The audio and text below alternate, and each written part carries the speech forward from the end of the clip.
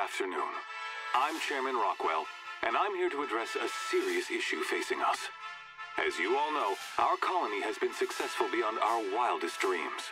Unfortunately, we've recently discovered that our food supply will not be able to sustain Halcyon's population in the long term. Everyone will die. Everyone will slowly stop living from malnutrition.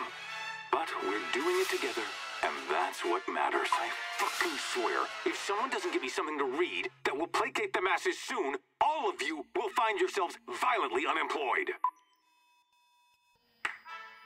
But I can assure you there's nothing to fear. We've got a solution.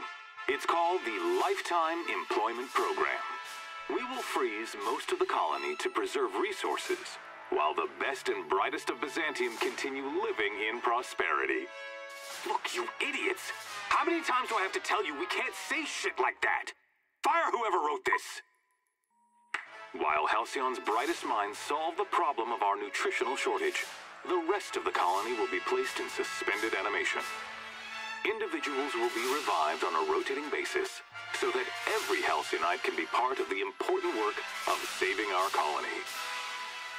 By testing paperweights. Sorry, couldn't resist. Let's go again. And someday, in the not-too-distant future when we've solved this crisis, we'll all be back together again working for the good of Halcyon. Until then, the board shall provide for the deserving just as it always has.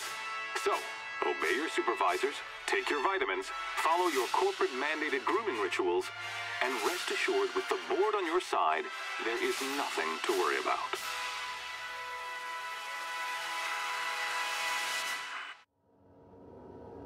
Well, that was some quite distressing information. Captain.